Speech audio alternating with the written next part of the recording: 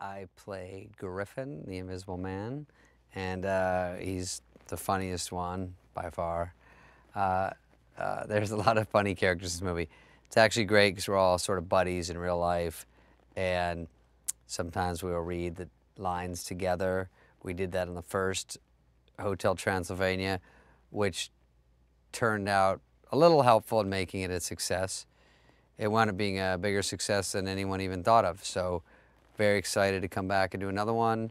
I'm glad the Invisible Man came back. It's hard because I'm only glasses, but I try to get a lot of jokes in there. And it's a little group of guys that does a bunch of jokes together, so I'm glad to still be in the mix.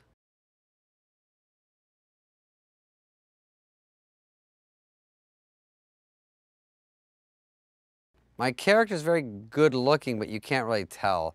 Um, he's got crazy red hair and very pale. That's like me. I think he's a little chubby like me, and he has a fake girlfriend like me. This one I have a girlfriend, but there's a big debate over whether she's fake or not because she's invisible. So I can't give it all away, but that's part of my story.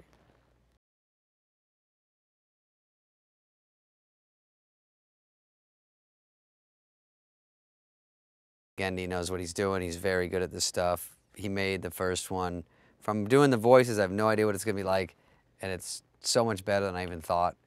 Because I can just tell what I'm doing in here, and it's quiet, and or you do the voices with someone else, but they're showing you sketches and a little bit of movement, but when you see the whole thing move quickly and it looks perfect, it's unbelievable.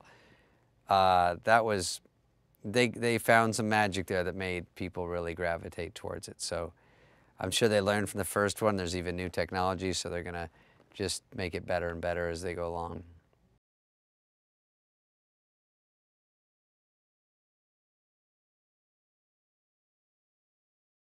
Well, some of the fun people that came back are, of course, Adam as Dracula, and he's the dad, the proud dad to Selena Gomez, Mavis, and she has grown up, and now she's married, and now she has a kid, and so, and then Adam as a dad. There's a great-grandfather involved. It's Mel Brooks, is it correct? Can we say that?